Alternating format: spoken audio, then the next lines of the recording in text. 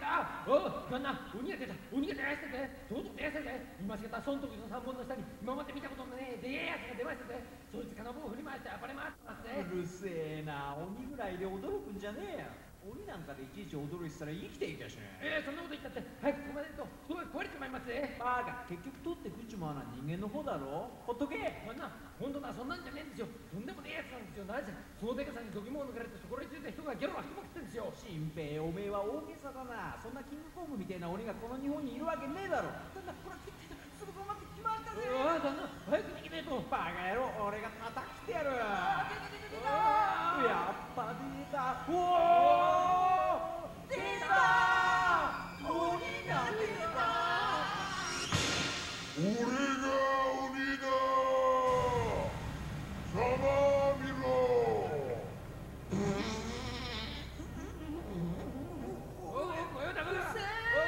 これが俺の手だ。悔しかったら書いてみろ。おい、一発いくぞ。待って。なんだ。誰だ。俺を邪魔するのは。なんだあの声は。三門の下あたりからですよ。行ってみましょう。声だ。お前ら、俺を無視してどこに行きやる。もう一発いくぞ。何か光ってきましたね。カッパだ。カッパ。俺はどうなるんだ。わあ、何が出てくる。これってな。やばい。逃げるぞ。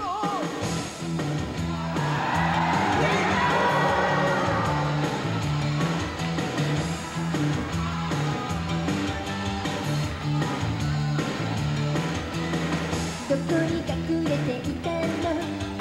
全然気づかなかった。こんな世の中だから正体をばらしたの。よく見るとうじゃそこら中にいるのね。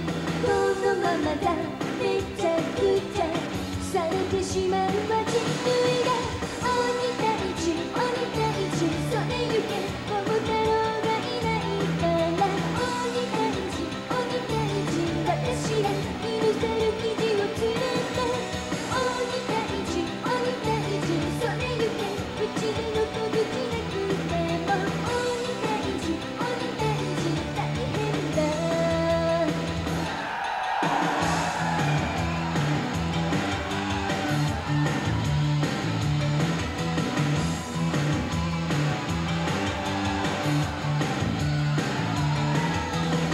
多分あいつも鬼よ。性格は隠せない。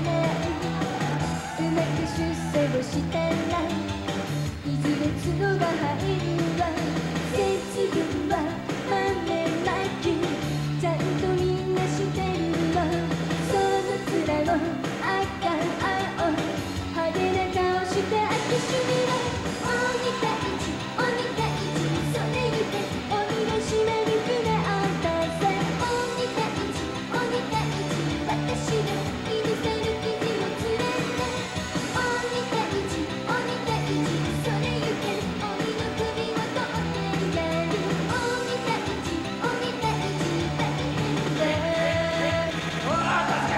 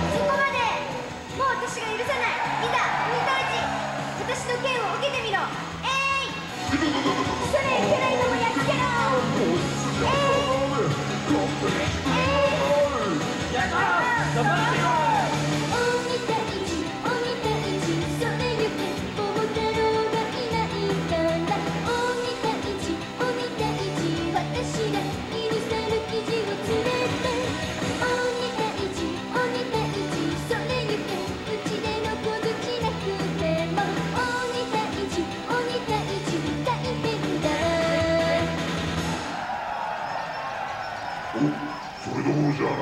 こらもう一発いくぞ。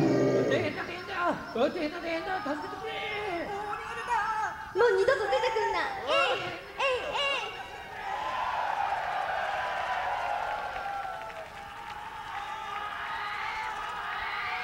皆さんこんばんは、森高千里です。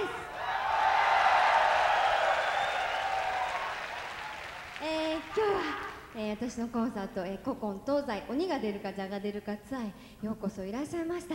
去年のね、このツアーは12月の15日から始まって、いろんなところを全国ね、北から南までいろんなところ行きまして、で最終公演が、ここのね中野サンプラザ東京ということで、今日はね、今日と明日は追加公演ということなんですけども、初日とか2日目とか3日目とか来た方いらっしゃいますか？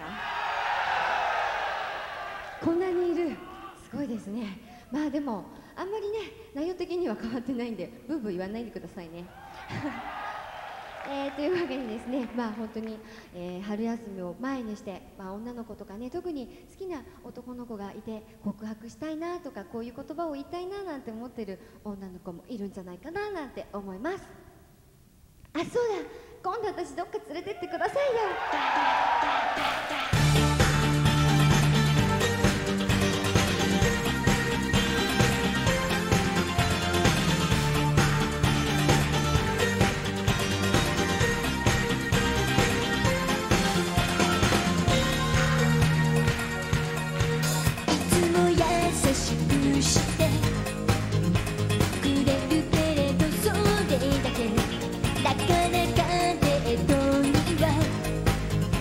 誘ってくれないので相手にしてもらえない子供扱いしてるのじゃあ私から言わなきゃチャンスがないのね。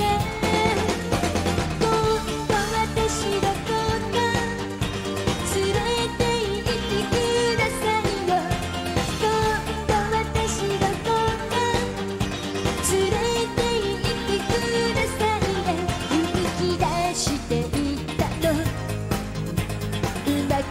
されたのよ。でも諦めない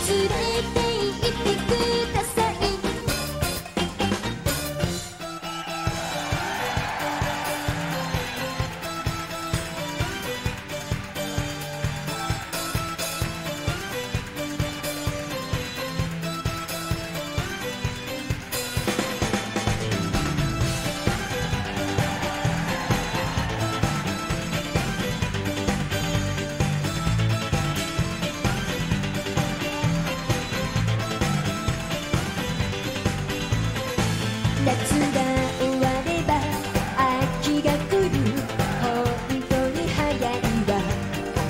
春休みには友達と香港へ行ったの。中華料理が美味しいの、昨日のようだわ。憧れているロンドンは当分を預けね。彼がいれば今頃は日焼けした肌で夏を思い出してるわ。だけどああ一人ぼっちの夏休みは部屋でファミコンした。ため息ばかりついていたわ。情けないわ本当に。一人ぼっちの夏休みはそうした気分だわ。貯金でもまた始めるかな。お金もなくなったし。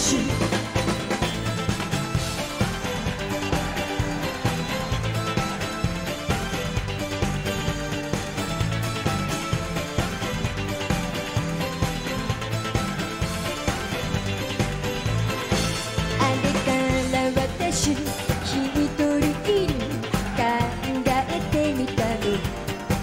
彼とやっぱり別れたの失敗みたいだわ。ドライブも行ってないしクリスマスもある。これじゃ思いやられるわ。みんなすぐ一人ぼっちの週末にはちょっとシャレをして暇な友達に電話して飲みになんか行くのよ。一人ぼっちの休日にはお昼まで寝ていて、それからパジャマでテレビ見て夜はビデオを見るんだ。一人ぼっちのこんな時は習い事でもして自分も磨くんでしょうけど私には無理みたい。一人ぼっちの休日はもうそろそろうんざりよ。寝布団にでも出てみようかな。私は真剣なの。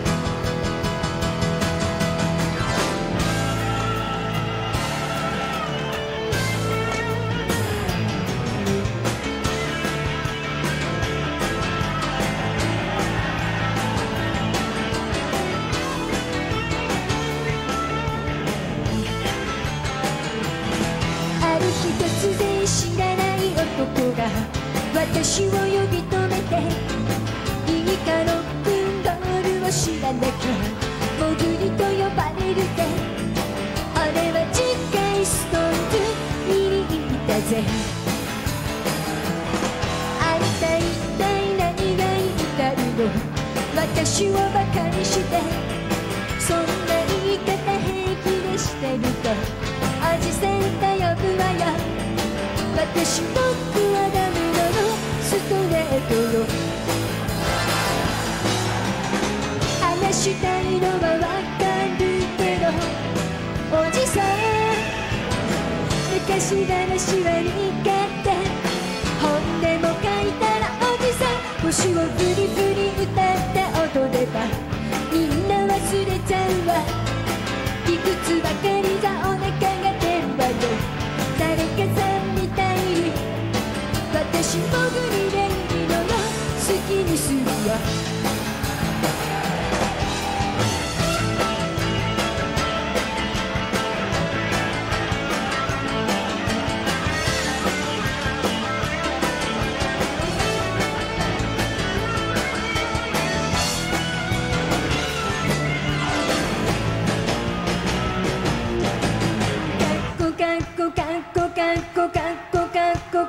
バカに先走る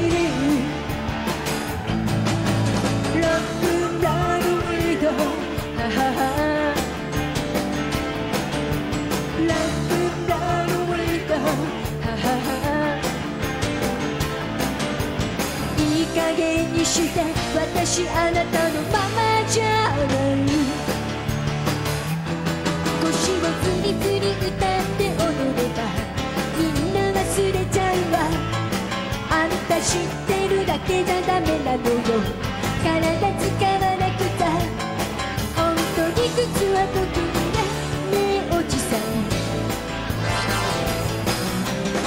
あとは私に任せてよ。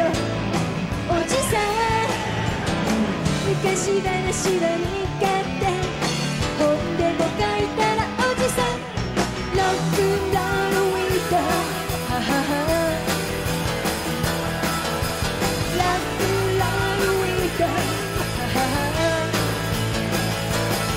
本当に靴は得意ね。ねえおじさん、私も無理でいいのよ。ねえおじさん、これがロックンロールよ。ねえおじさん、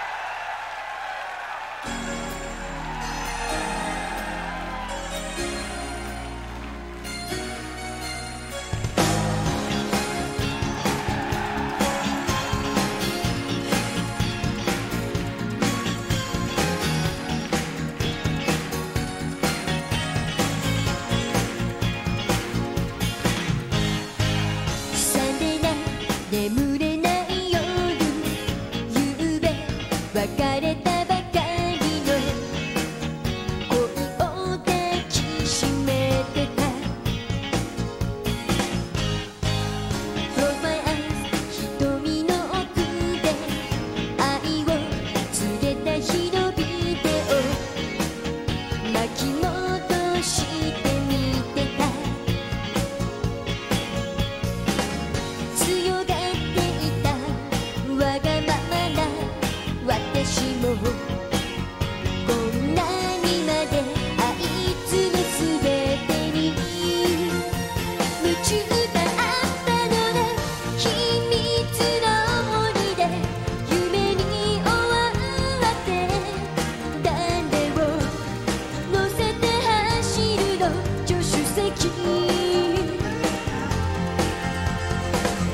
気が変わっても電話しないで。きっと二人は繰り返せない。揺らさないでいて思い出。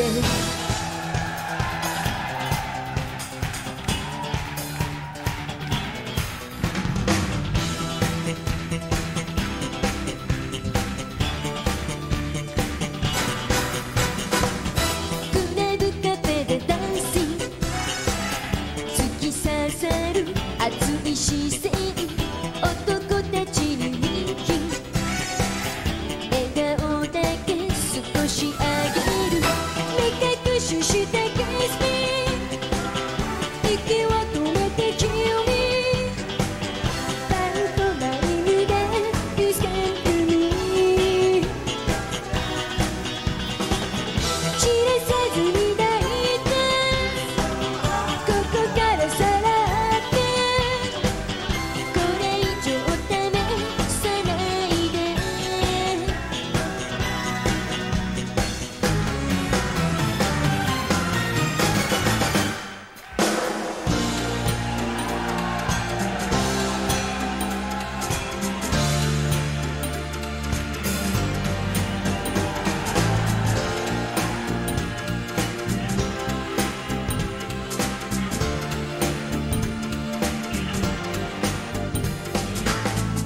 風が吹いてきた今日あなたと別れた。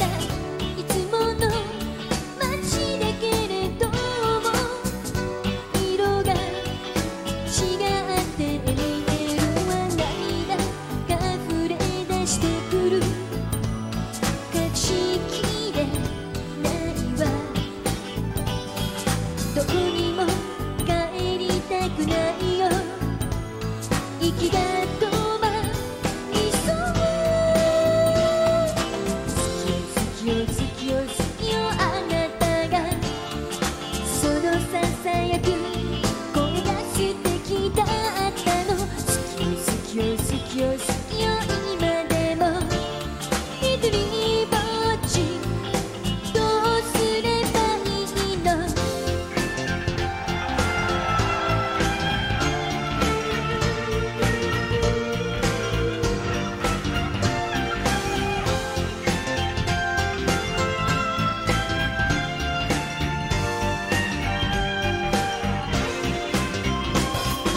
赤も青も白も黒も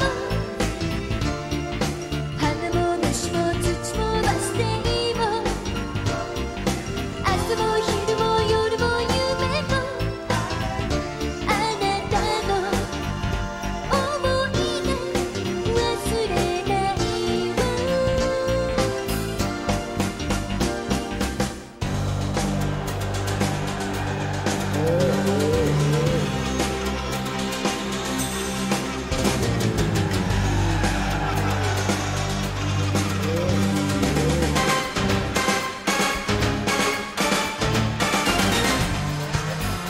ストレスがたまり本当にもうイライラする。ストレス。あ、そうだ。赤ばきみ甘くみきむきみ赤ばちまんぷきもちぷたま帰りペコペコみペコペコ合わせてペコペコみペコペコ生麦のもみ生卵生麦のもみ生卵。はい、やっとすっきりした。たまるストレス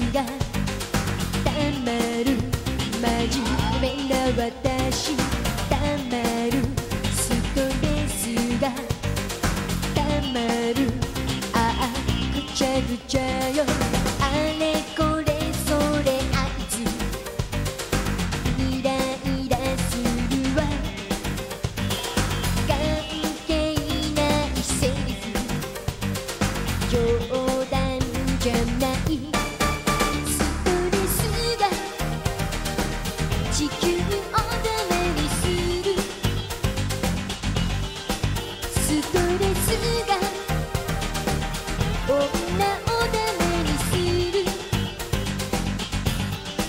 ストレスがストレスがストレスが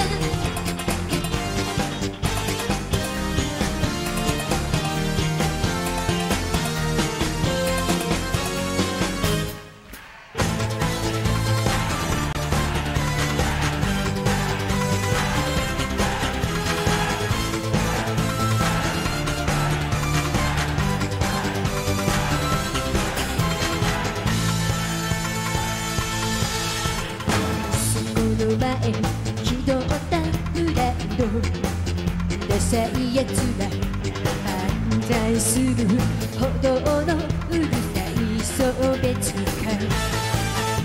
真夜中過ぎ渋滞会社が通り埋めるいつもの街おなじみにぎわう夜の顔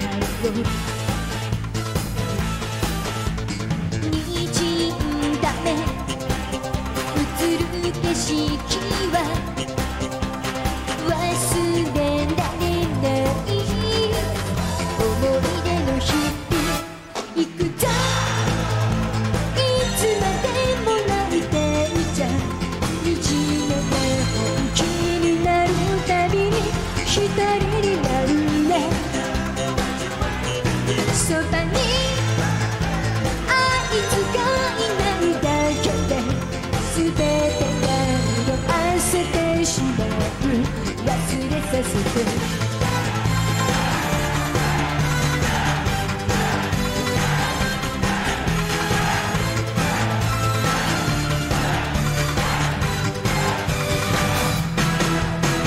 変わってく街並みのよう誰に求めることはできない行くぞいつまでも泣いていちゃ惨めな一人になるたびに素敵になるんだたとえどんなに辛くたっていつでも笑顔なくしちゃいけないのでみんなも一緒に行くよ行くぞいつまでも泣いていちゃ惨めな一人になるたびに素敵になるんだ白いカードでエルトルトへ肌穴人混みに行く踊り出そう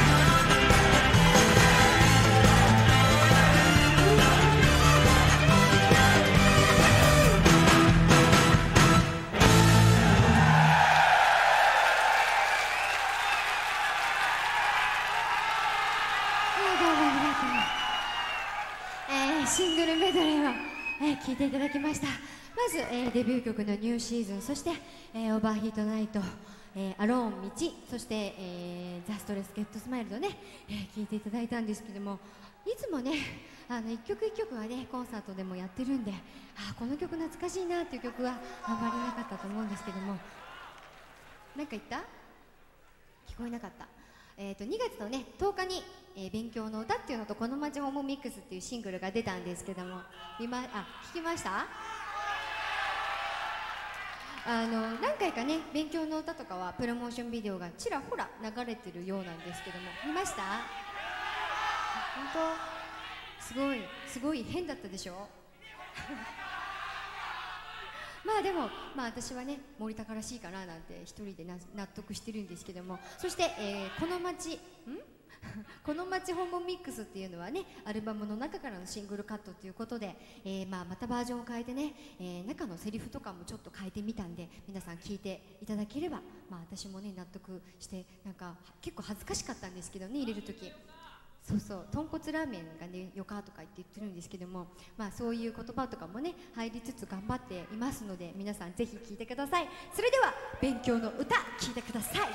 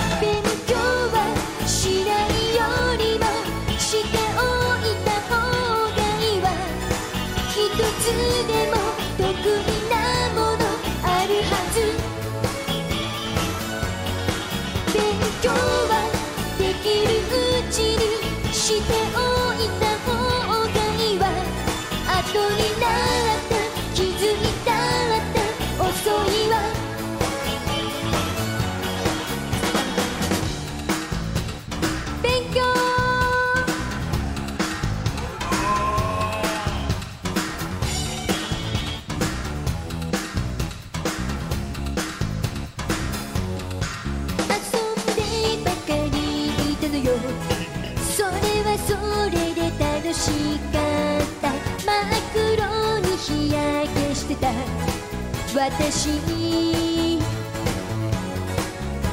も歴史だけでも真面目にしておけば、今頃私はちょっとした文化人。勉強はしないよりもしておいた方がいいわ。一つでも得意なものあるはず。勉強はできるうちにしておいた方がいいわ。後になって気づいたって遅いわ。尺だけど勉強には人参と同じくらい栄養があるみたいよ。食べなきゃ。勉強はできるうちにしてお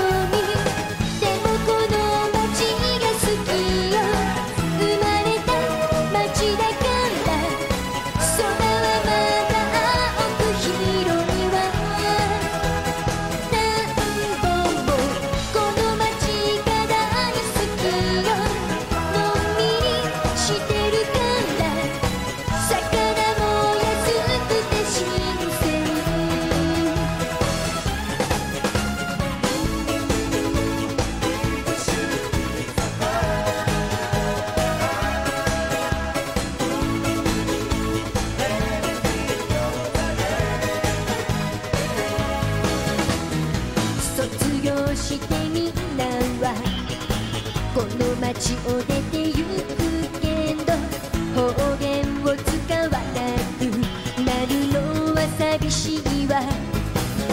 古い校舎も建て替えられて記念碑さえみんな消えてゆく。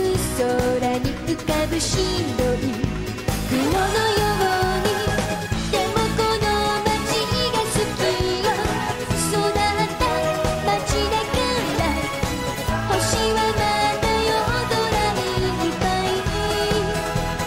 ホタルもこの街が大好きよ。綺麗な泊まりかはこのまま変わらないでいて。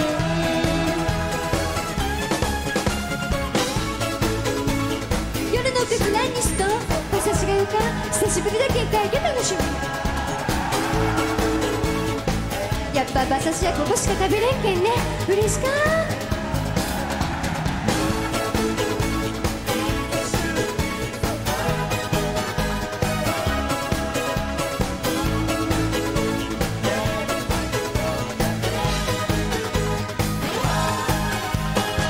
でもこの街が好きよ。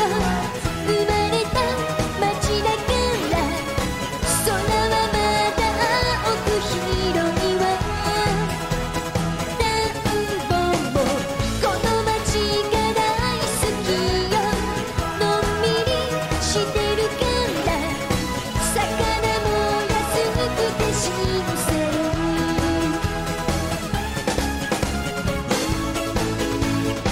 うわー、階段星がいっぱい。綺麗か。あ、流れました。あれが UFO だったらいいのにね。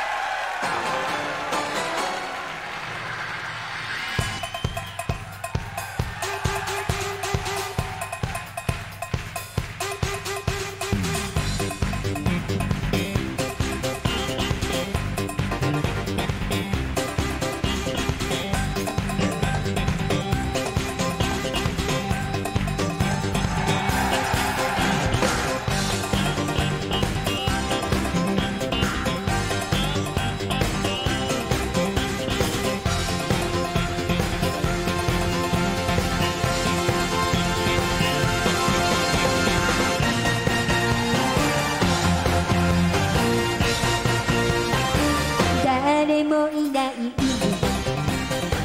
二人の愛を確かめたくて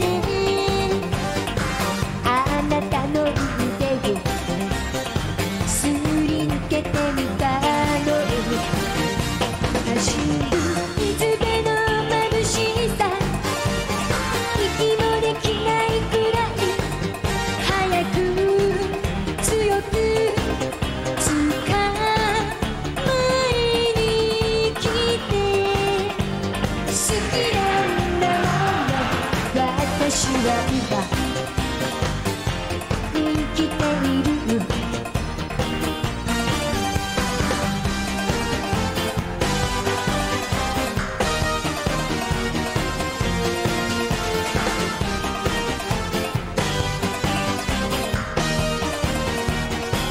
青い空の下二人の愛を抱きしめたくて光の中へ溶け込んでみたの。二人がもめになるのよ。風は大きいけれど動かないでお願いだから。好きなんだもの私が今生きている。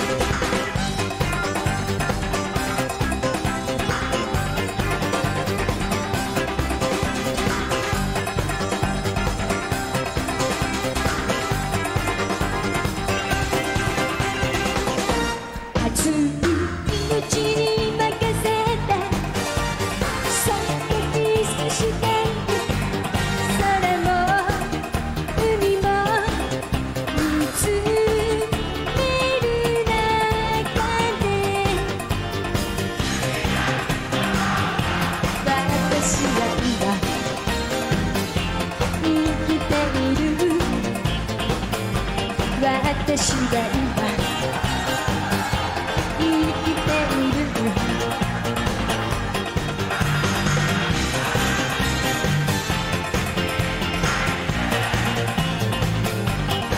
私が今生きている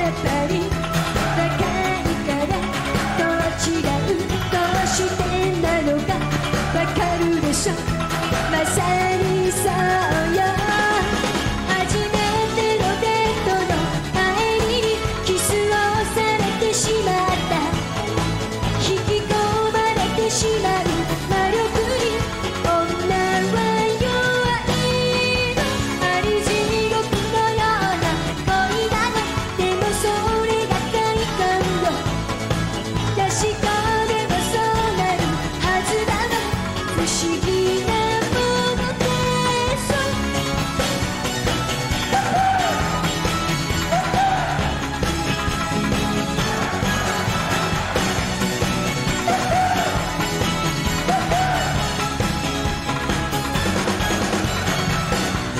そんなに長くは続かなかったのどうしてか教えてはしいでさそれはあの人がモテすぎや気持ちを焼きすぎて焦り始めたそうしたら捨てられたのバカな女だとつくづく思うけれどいいのよその時は毎日幸せ後悔してない今でも好きなのよ変でしょどうしようもないのよ呆れ返るでしょうよしこはでもそれでいいのどうしようもないの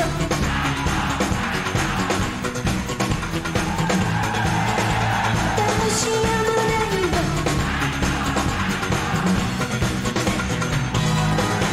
今度は確かにある時にはまた恋をしてるでしょ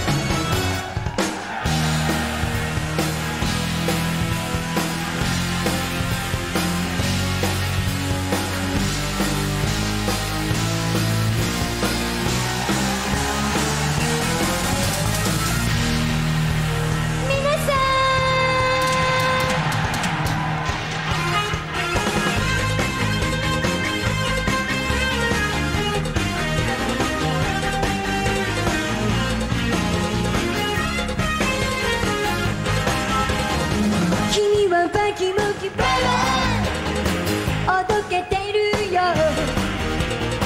だけど恋しい俺の彼女、君はバキバキバラ行かれてるよ。楽しい君といれば、愛されてるいつもセリカ、君がいなければ Baby I do know。 君はバキバキバラ飛んでいるよ。歌も楽しい君とならね。サラッササラササササササササササ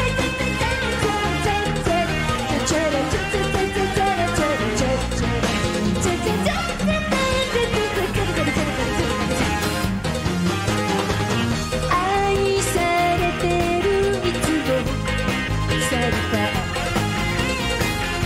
君がいなければ Baby I do know。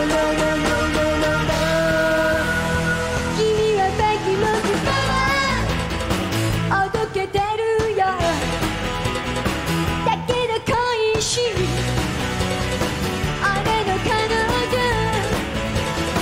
君はバキバキバラ行かれてるよ。楽しい君といれば、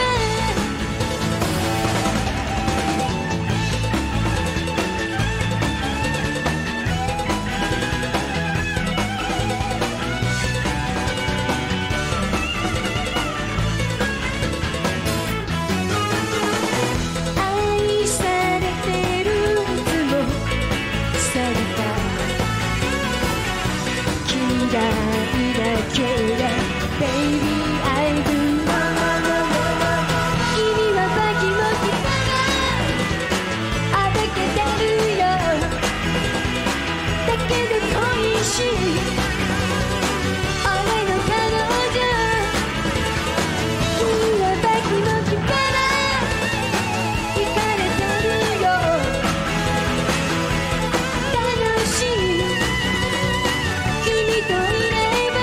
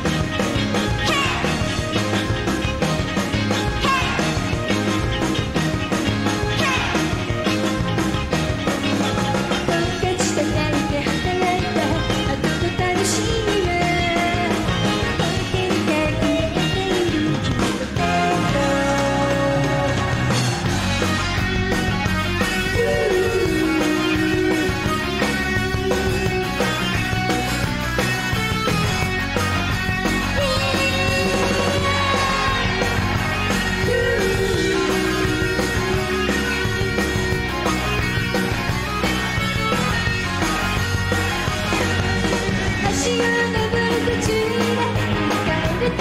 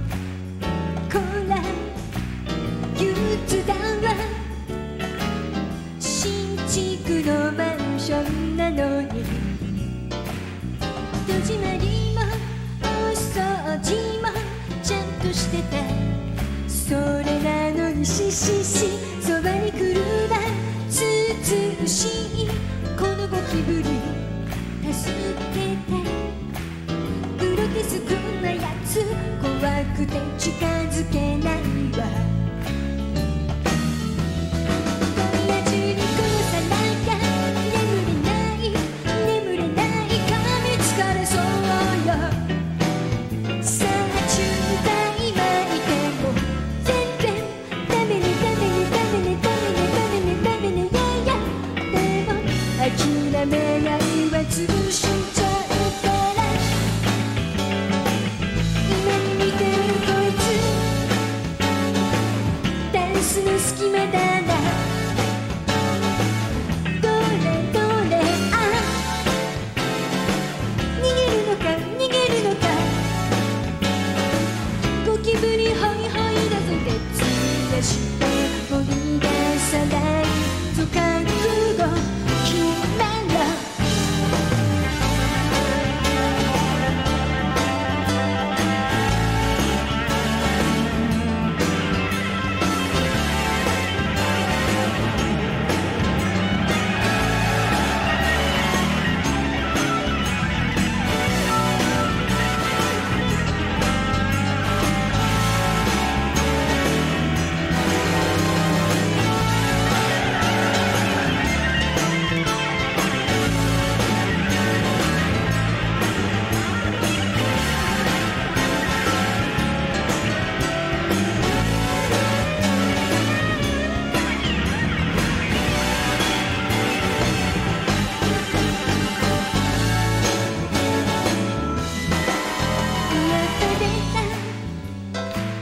信じたくないわ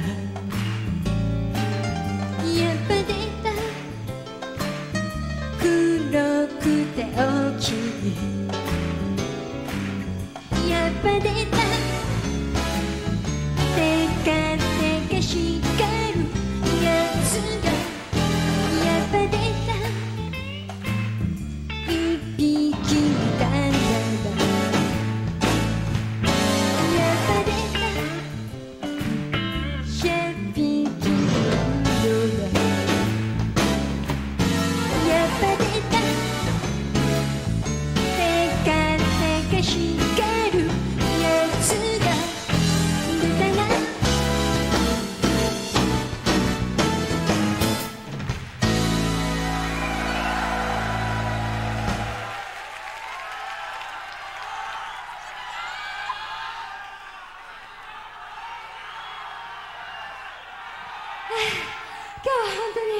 私のコンサート、古今東西鬼が出るか蛇が出るかツアー、足を運んでくれてどうもありがとうございました。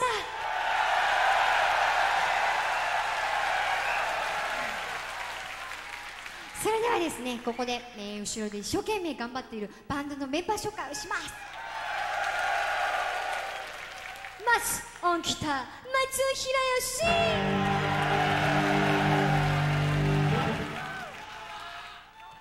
On bass, Yokoyama Masafumi. On drums, George Yoshiwara.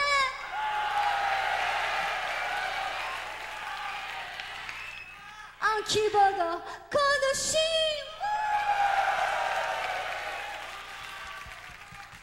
On 同じく on キーボード、そしてバンドリーダーのマイケル・マイジ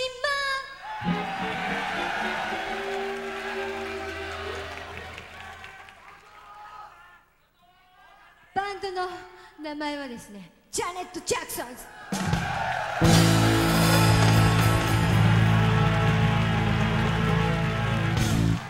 というわけで、まあね、バンドのメンバー紹介も終わったところで、最後の曲を皆さんにね、聴いてもらってお別れしたいと思います。それではですね、まあ、私が今もう一番皆さんに生の声を通して聴いてもらいたいという雨を聴いてお別れしたいと思います。今日は本当にどうもありがとうございました。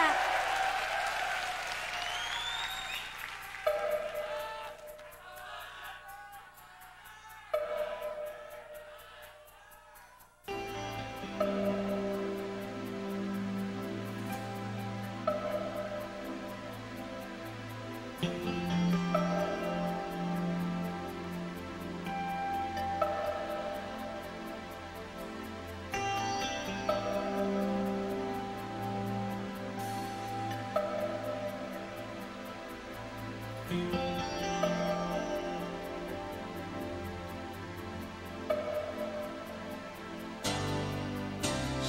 つ一つ消えてゆく雨の中見つめるたびに悲しくなる傘もささず二人黙っているわさよなら私の恋思い切り泣いて強く抱かれたいけんだろう今の私は遠すぎるあなたが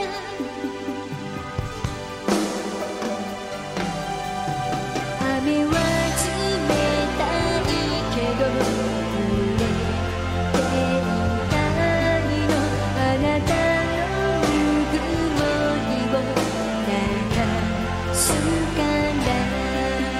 雨は冷たいけど濡れていたいの思い出も涙も流すから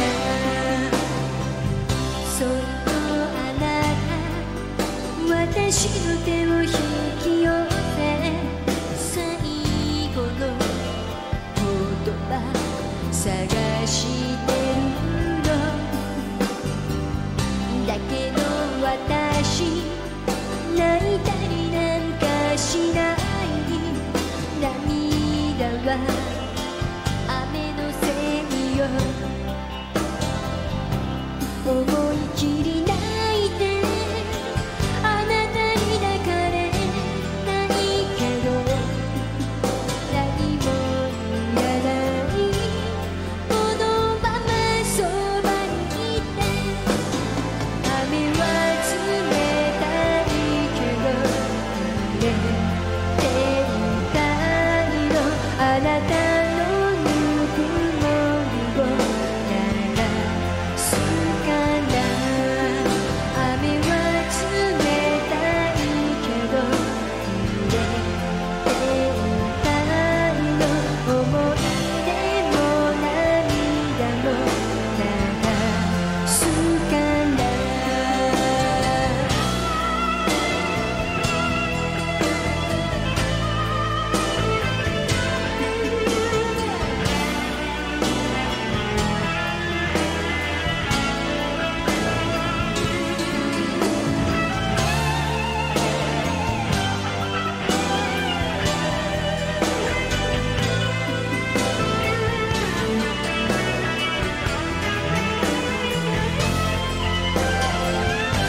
思い切り泣いて強く抱かれたいけんれど今の私は遠すぎるあなたが雨は冷たいけど濡れていたいのあなたのぬくもりを流すから雨は冷たいけど濡れていたいの思い出も涙も流すから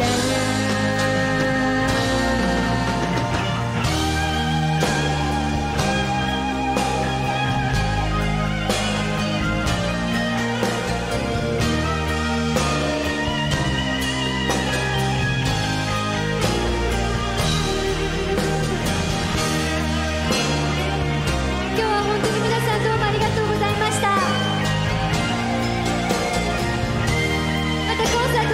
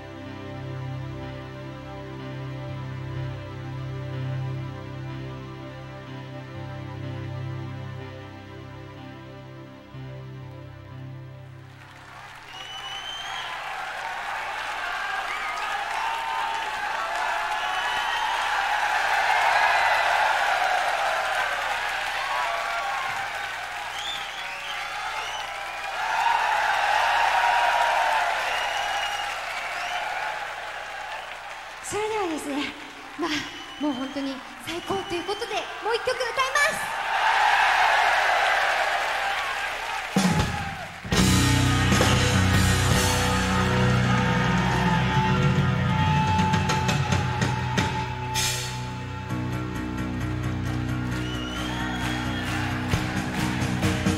ちゃんと私みたい、まだまだダメよ、間違いだらけ、関節足りないから、ちゃんと私みたい、まだまだダメよ、思い込みなので後悔をしているだけよ。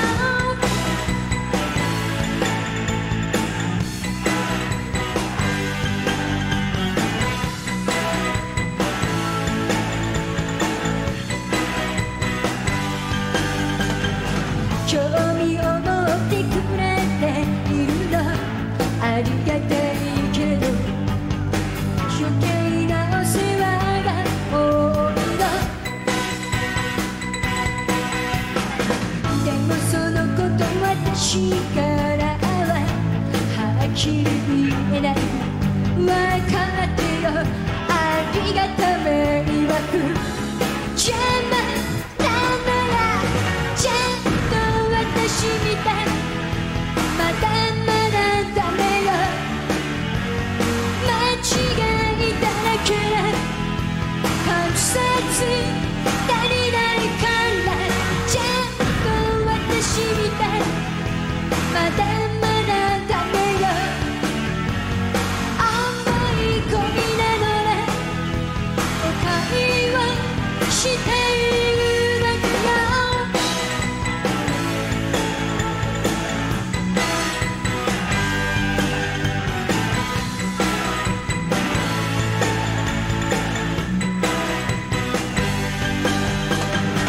立場変わればわかるはず、付きまとわれるの、もっと私をよく見たよ。偉そうなことばかり言って自分はどうなの、そんな人に限って気がちっちゃいなら、ちゃんと私みたい、まだまだダメよ、間違いだらけ、関節足りないから、ちゃんと私みたい、まだまだダメよ、思い込みなのね、誤解はしているだけよ。